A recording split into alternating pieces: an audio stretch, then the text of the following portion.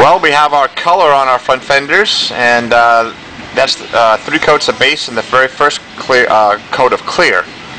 I'd go in there, but I don't want to breathe in fumes at this point. I'll wait till he's done with his 2 more coats of clear, and then I'll go in and shoot it. But they're hanging there. They've been taped up, protecting the Line-X over here, and then paint color there.